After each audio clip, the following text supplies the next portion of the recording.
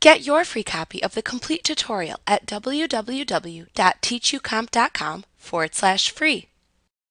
As mentioned earlier, a database is really the entire collection of tables, queries, forms, reports, macros, and modules. In Access, you can only work with one database file at a time. Every time you open a database file in Access, its contents will appear within their own navigation pane. Each type of database object is represented within the navigation pane. However, the view that is displayed by default within the navigation pane may not allow you to view all of the objects easily.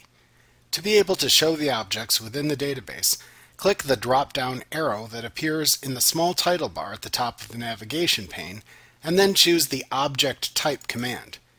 You can then click that same drop-down arrow again. Notice that this time you will see the various types of database objects that you can show in a listing at the bottom of the drop-down menu. There is also an All Access Objects choice shown at the bottom of the drop-down menu. Ensure that this command is selected in order to display all the objects in your database, grouped by category in collapsible and expandable groupings within the navigation pane. If you do not have any objects in your database yet, then this panel will show no groupings until you have created objects of the various types.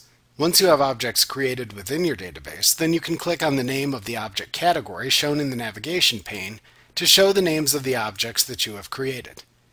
You can right-click on any object shown in the navigation pane and then select either the Open or the Design View command in the pop-up menu that appears to open the selected object in its own tabbed window using the view that you specified. Like what you see? Pick up your free copy of the complete tutorial at www.teachucomp.com/free.